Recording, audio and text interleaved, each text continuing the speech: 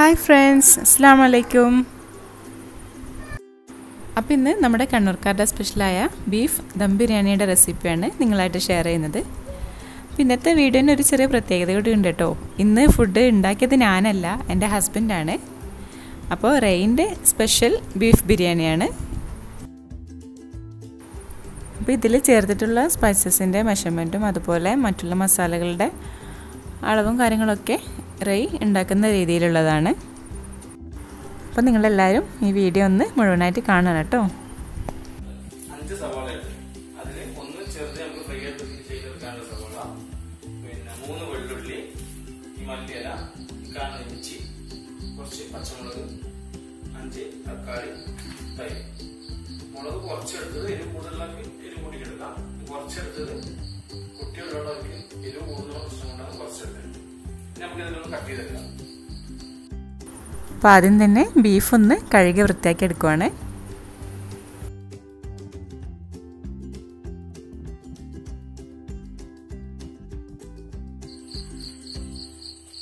ഇതൊന്ന് കഴുകി വെച്ചിട്ടുണ്ട്. നമുക്ക് ഇതിന്റെ വെള്ളം ഒന്ന് മാറിപ്പോട്ടെ അല്ലേ, നമുക്ക് ബാക്കി പണിയെടുക്കാം.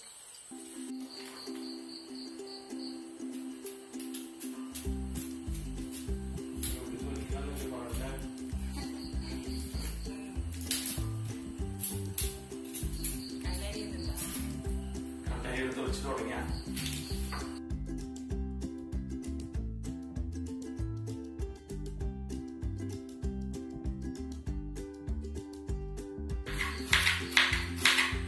വലിയ കുക്കൊന്നല്ല,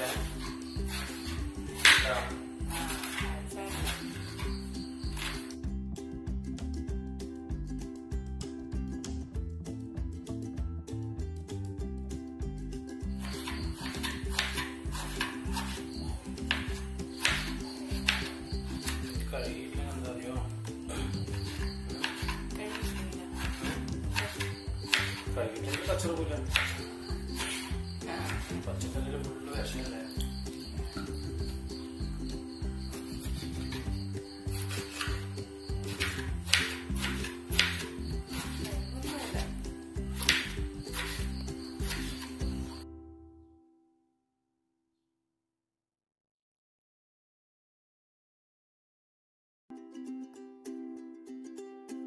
പൈസയുടെ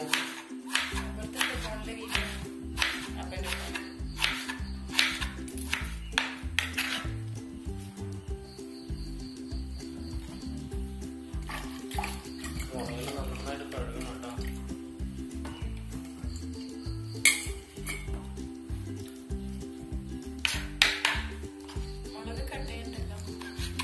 ഒന്നുമില്ല, എനിക്ക് കട്ട് ചെയ്യുന്നുണ്ട്.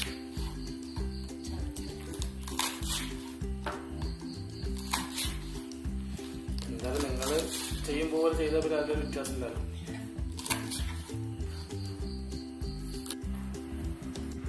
ഇതെന്തിനാ പറ്റിച്ചെന്ന് പറയാം, നമുക്ക് ഫ്രൈ ചെയ്തെടുക്കാനുള്ള ഉള്ളി, പിന്നെ ചോറിൽ കുറച്ചിടാനുള്ള ഉള്ളി, നമുക്കിത് ഒന്ന് ചതച്ചെടുക്കാം അല്ലേ.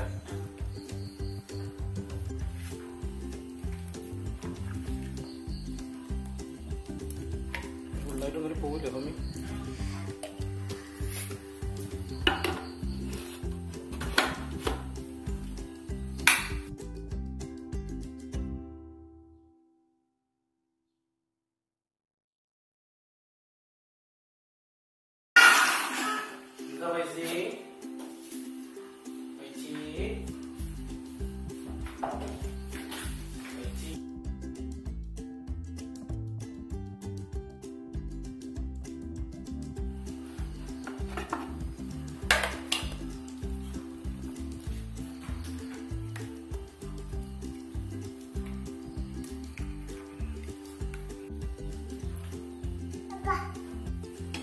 കുക്കറിലാക്കി എടുക്കല്ലേ മസാല. ഇതൊന്ന് വെള്ളം കുറച്ചൊന്ന് വറ്റട്ടെ, കുക്കറിലുള്ള വെള്ളം.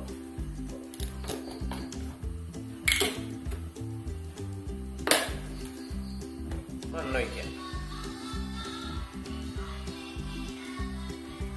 വെളിച്ചെണ്ണ. അതൊന്ന് ചൂടായി കഴിഞ്ഞാൽ ഉള്ളി ആഡ് ചെയ്യാം.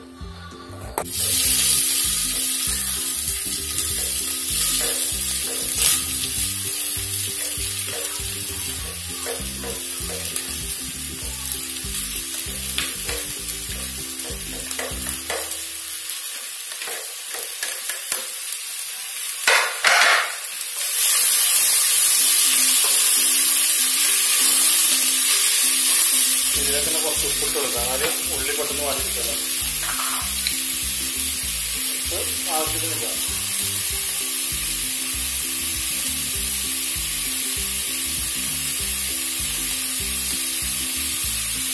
വന്നിട്ടുണ്ട്. നമുക്കിതിലേക്ക് തക്കാളി ആഡ് ചെയ്യാം അല്ലേ.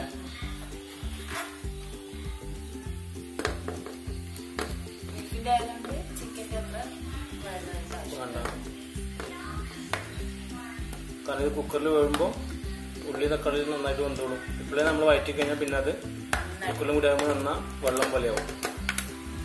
ഇതിപ്പോൾ ഓരോ സ്ഥലത്ത് ഓരോ രീതിയിലായിരിക്കും.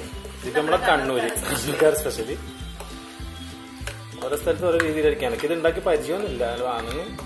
അങ്ങനെ അല്ല അങ്ങ് ഉണ്ടാകുന്ന സമയത്ത് ലീവ് ഉണ്ടാകുമ്പോൾ ചങ്ങായിമാരുടെ കൂടെ ഹെൽപ്പ് ചെയ്തിട്ടുള്ളൊരു പരിചയമുള്ളൂ.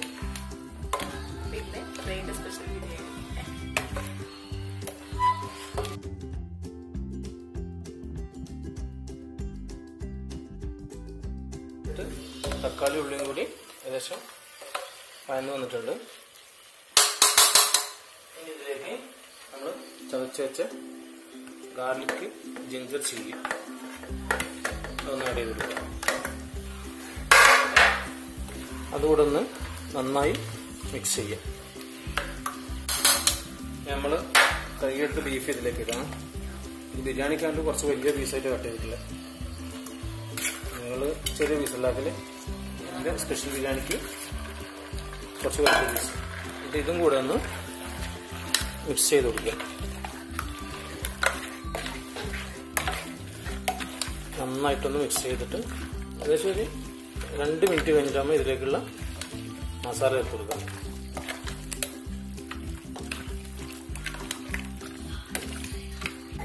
അരിഞ്ഞു വെച്ച് മലിച്ചപ്പെട്ട് കൊടുത്തിട്ട് ഒന്നുകൂടെ ഇളക്കുക. പൈസേ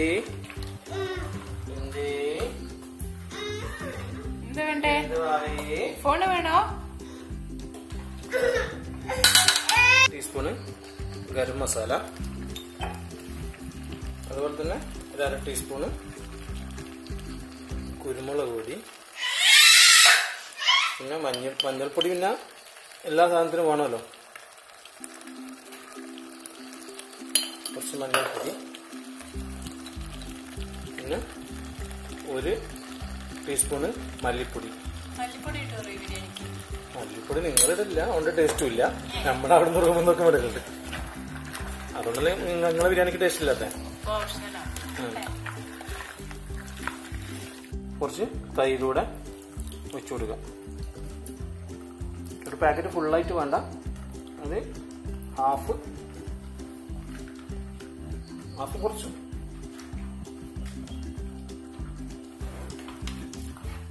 ഇനി ഇത് നമുക്ക് അടച്ചു വെച്ചിട്ട് ഒരു 5 മിനിറ്റ് ഫുൾ ഫ്ലെയിമിലിടാം.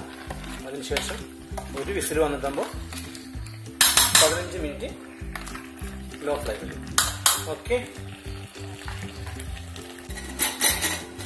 കുക്കറിട്ട് വലിയ പണിയല്ലേ.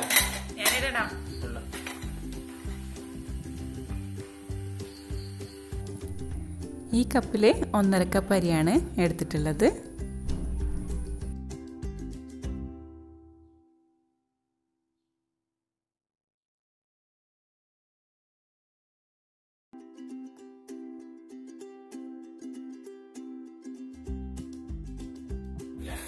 അതിൻ്റെ വെള്ളം പോകാൻ വേണ്ടിയിട്ട് പാത്രത്തിലേക്ക് മാറ്റാം.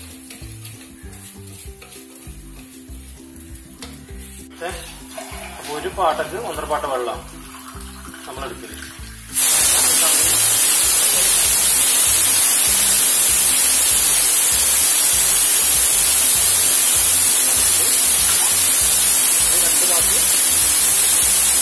ഒരു കാൽ ഭാഗം 2.25 പാട്ട.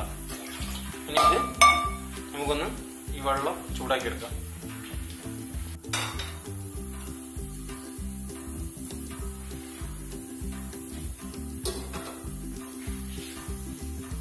ഇനി ഫ്ലെയിം ഓഫ് ചെയ്തിട്ട് നമുക്ക് ഇറക്കി വെക്കാം. ബിരിയാണിക്കുള്ള ചോറ് വെക്കണം തുടങ്ങാം അല്ലേ. ഇനി പാത്രം വെച്ചിട്ട് അതിൻ്റെ വെള്ളമുണ്ട്, ആ വെള്ളം കുറച്ചൊന്ന് ആറി കഴിഞ്ഞാൽ വെളിച്ചെണ്ണ 1/2 kg. ഇതിൻ്റെ അളവ് ഞാൻ പറയാം. അതിനു മുമ്പ് ബിരിയാണിക്കുള്ള മസാല: കറുവപ്പട്ട, ജീരകം, ഗ്രാമ്പു, ഏലക്ക.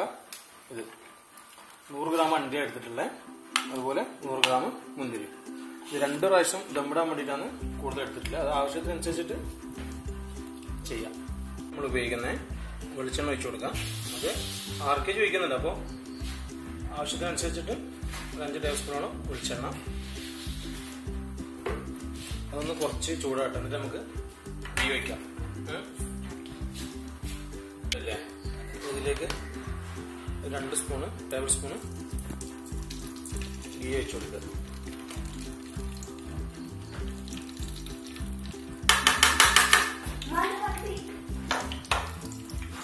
അണ്ടി ഫ്രൈ ചെയ്തെടുക്കാം.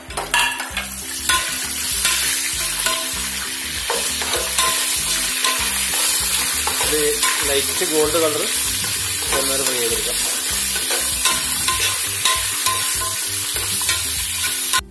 എടുത്തിട്ട് പ്ലേറ്റിലേക്ക് മാറ്റാം. ചോറ് വെക്കാൻ വേണ്ടി എടുത്ത അതേ എണ്ണയിൽ തന്നെ ഇതിലും പൊരിച്ചെടുക്കുന്നത്. അപ്പൊ ചോറിന് കുറച്ചുകൂടെ ടേസ്റ്റ് കൂടും അല്ലേ?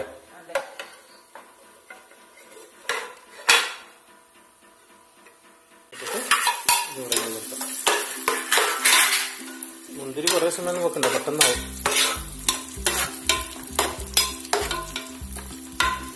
ഇതുകൂടെ ഒരു പ്ലേറ്റിലേക്ക് മാറ്റാം അല്ലേ?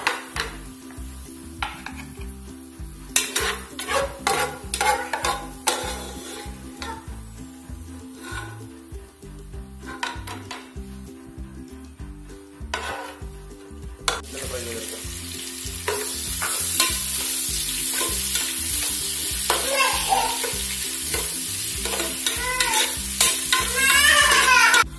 പാത്രത്തിലേക്ക് മാറ്റാം.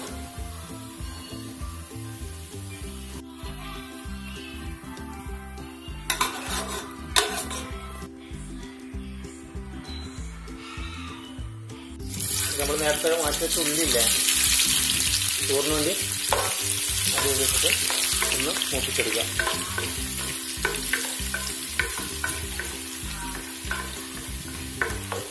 അതിൻ്റെ കൂടെ ഈ എടുത്ത് വെച്ച മസാല ചേർത്ത് കൊടുക്കുക. ഇവിടെ എടുത്ത് വെച്ച അരി ഇട്ട് കൊടുക്കുക. കാരണം അരിയൊന്ന് ഈ എണ്ണയിലും ഉള്ളി മസാല ഉള്ളില്ലേ അതിലൊന്ന് വറുത്തെടുത്താൽ ഒരു പ്രത്യേക ടേസ്റ്റ് ആയിരിക്കും. നിങ്ങൾ ഉണ്ടാക്കുന്നുണ്ട് എങ്ങനെ? വറുത്തിട്ടുണ്ടാക്കല്?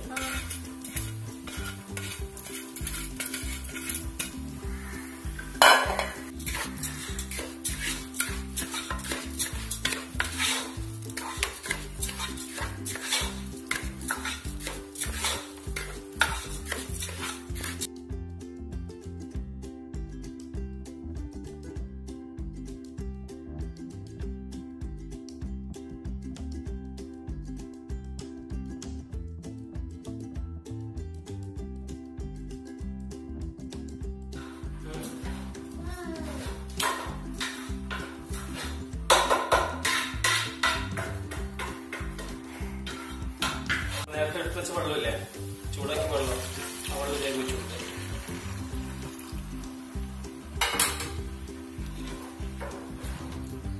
ഇതിലേക്ക് ആവശ്യത്തിനുള്ള ഉപ്പിട്ട് കൊടുക്കുക.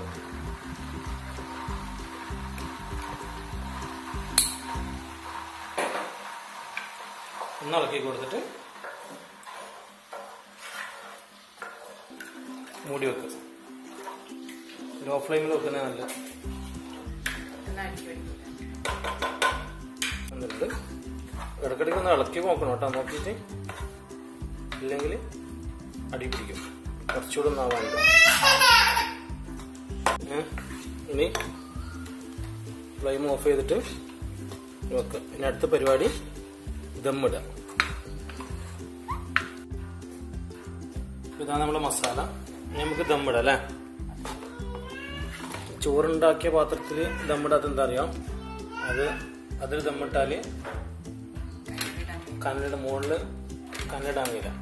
അപ്പം ആദ്യം ആ ഭാഗം ചോറ് നമ്മൾ 4 പേരേ ഉള്ളൂ, അതുകൊണ്ടാണ് ഇത്ര കുറച്ചാക്കിയത്. നിങ്ങൾ എത്ര ആളാന്ന് വെച്ചാൽ ഇനി ക്വാണ്ടിറ്റി നിങ്ങൾക്ക് കൂട്ടാം. ഇതേ അളവിൽ സാധനങ്ങൾ ക്വാണ്ടിറ്റി കൂട്ടിയാൽ മതി. ഒരു പ്രാവശ്യം നമ്മൾ ചോറിട്ടിട്ടുണ്ട്. അതിന് മുകളിൽ ഗരം മസാല, ഇത് നമ്മൾ വീട്ടിൽ നിന്ന് തന്നെ പൊടിച്ചെടുത്തതാണ്. ഗരം മസാല ഒന്ന് പറ്റി കൊടുക്കുക.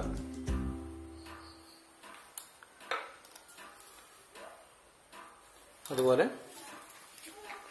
കുറച്ച് പനീർ, റോസ് വാട്ടർ കുറഞ്ഞു കൊടുക്കുക. പിന്നെ നമ്മൾ നേരത്തെ ഫ്രൈ ചെയ്ത് വെച്ച ഉള്ളി, അണ്ടി,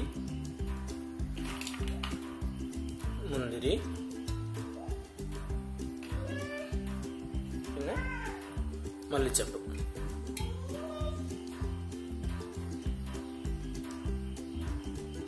നമുക്ക് മസാല ഇട്ട് കൊടുക്കാം.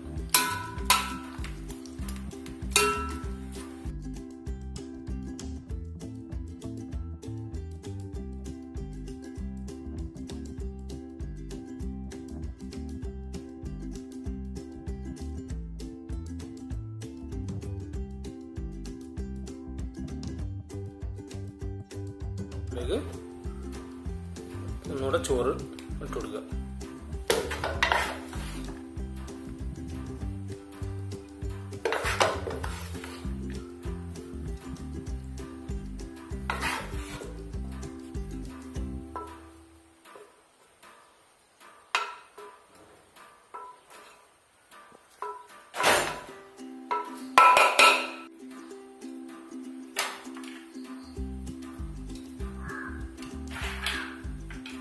കാഷ്യൂ,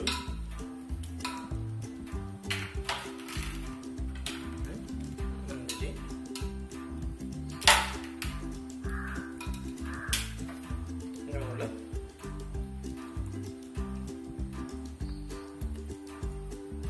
മല്ലിച്ചപ്പ്,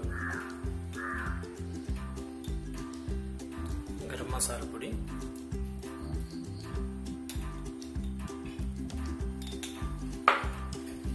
കുറച്ച് റോസ് വാട്ടർ. ഓക്കെ, ബാക്കിയുള്ള മസാല ഇട്ട് കൊടുക്കുക.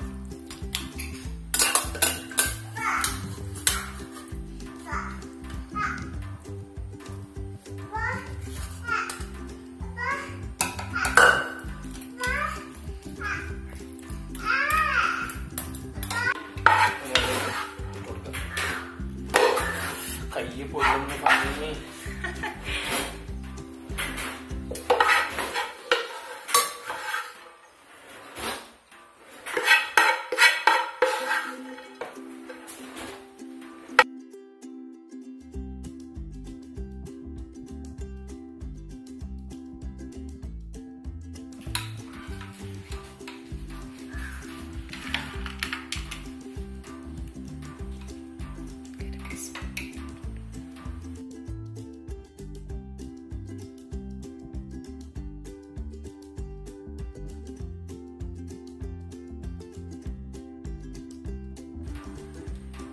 നമ്മളെ റെയിന്റെ സ്പെഷ്യൽ ബീഫ് ബിരിയാണി ഇവിടെ റെഡി ആയിട്ടുണ്ട്.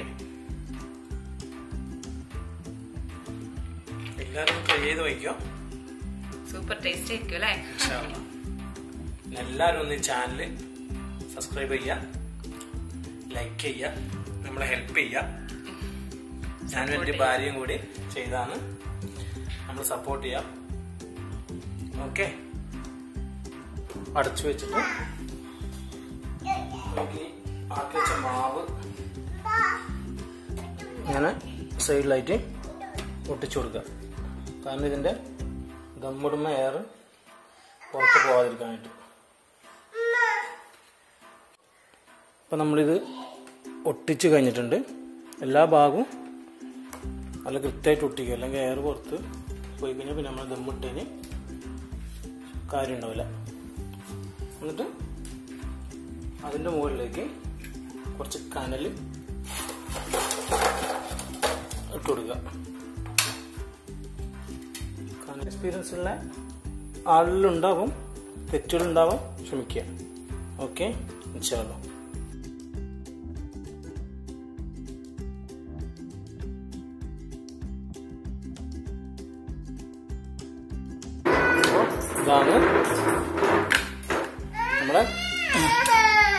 Kannur special beef dum biryani.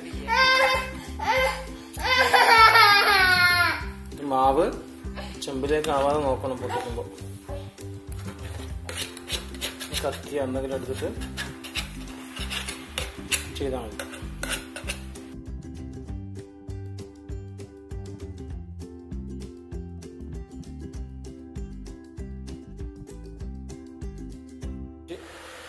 ഒരു പ്ലേറ്റിലേക്ക് മാറ്റാം.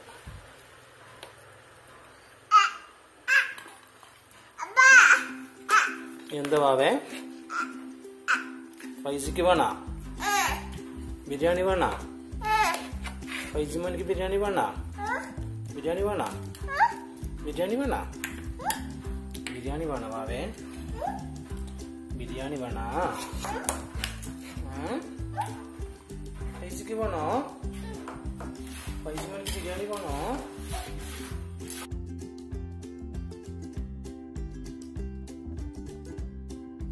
അങ്ങനെ ഹാപ്പിയും മോനും കൂടിയിട്ട് ഫുഡ് കഴിക്കാൻ തുടങ്ങി. എങ്ങനെയുണ്ട് റൈ? സൂപ്പറാ. ഞാൻ ടേസ്റ്റ് നോക്കട്ടെ.